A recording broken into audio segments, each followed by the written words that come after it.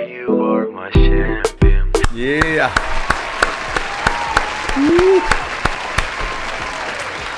Guys, thank you so much for always tuning in for the Penilizer TV. I'm really, grateful for that. Today I'm gonna bring, something really interesting. 10 hacks how to, to stay hydrated for this Christmas party season.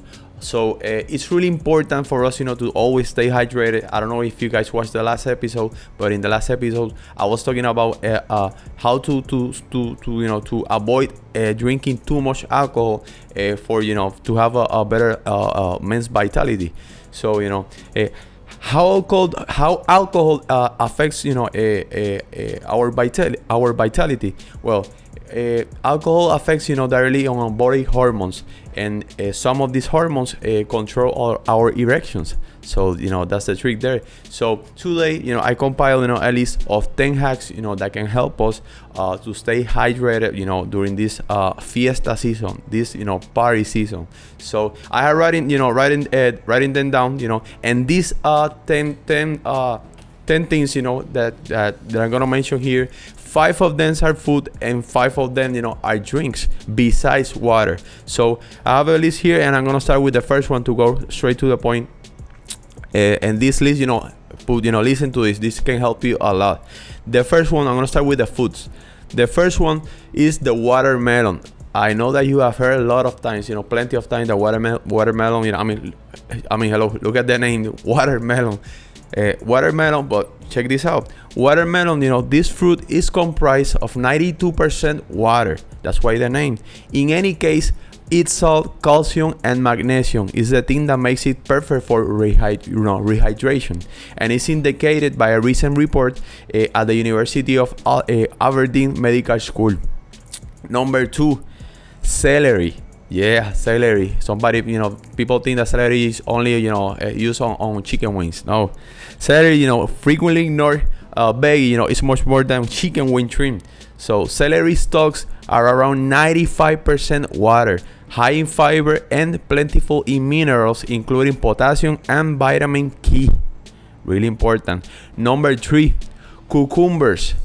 Regardless of how you cut them, and bones them, cucumbers keep cool at the main spot on the rundown of waterlogged leafy foods. At 96% water, cucumbers have no suck fat or cholesterol and are high in vitamin K, vitamin B6, and iron. Number 4, strawberries. Yes, strawberries. Strawberries are a sweet, treat ideal for remaining hydrated. They are 92% water, the vast majority of any berries, and and are stacked with fiber and vitamin C. Number 5, lettuce. Iceberg lettuce might be 96% water, yet is not known for much else in the nourishment department. More extravagant plate or mixed greens and sandwich toppers, including butterhead, romaine, and spinach, are all the more balanced decisions, and still fuel your hydration. Now I'm gonna go with the drinks. The drinks that you can, besides water, the drinks.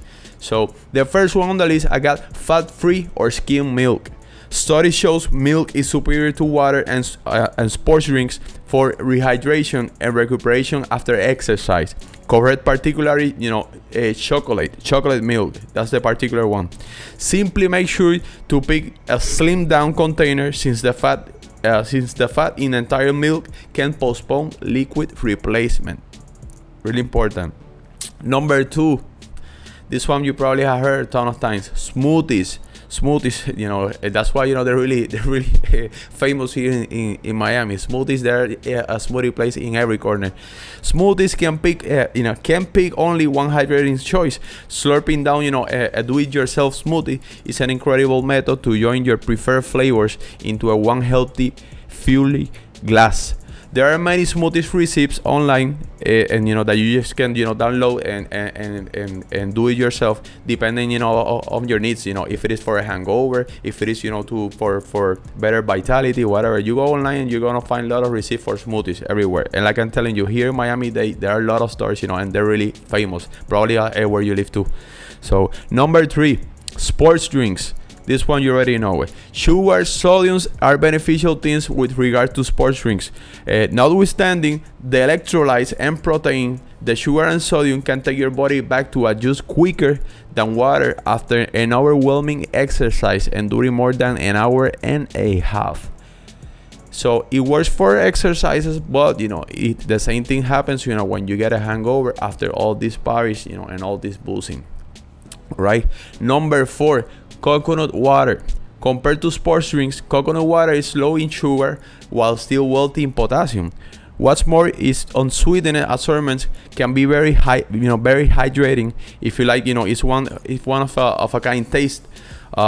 And as indicated by an examination in the medicine and exercise in sports and exercise, the all-natural refreshment is viable in rehydrating after a light exercise. If it is a more rigorous, exercise, you will need, it will come short. You will need, something stronger, probably like the ones I just mentioned before. Number 5, coffee. Yes, coffee. Isn't an espresso a diuretic? A lot of people, ask me, because I was taking this idea with a friend, and they told me that, that the popular thing on coffee is that, it's a diuretic. Yes, it's true, but however, an ongoing report on PLOS ONE exposes the misbelief that, it likewise causes dehydration. Not exclusively will will your everyday cup add to your water needs. Coffee can give you a more honed memory, support athletic stamina and performance, and decrease the danger of numerous genuine sickness, including diabetes and coronary illness. Really important. Take the notes. This can help you, with the hangovers and a lot of other things. All right. So at the end, how much water do we need? Well, there are some studies, that says, that the old myth that they used to say, 8 hours of 8 cups of water a day will do it. Some studies say that, that's not a good recommendation. Ever since, women should be around 11 cups and men should be around 15 cups of water a day. Another thing that which is really important is that 20% of the water that you should consume during the day comes from foods.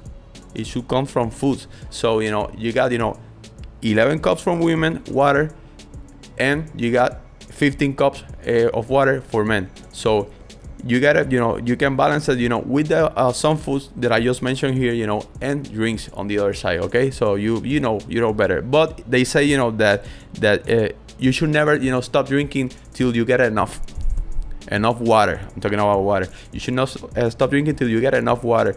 That's like you never stop drinking water, period. If you feel full, then you're good to go. But if you still need feel like drinking more water, keep drinking water.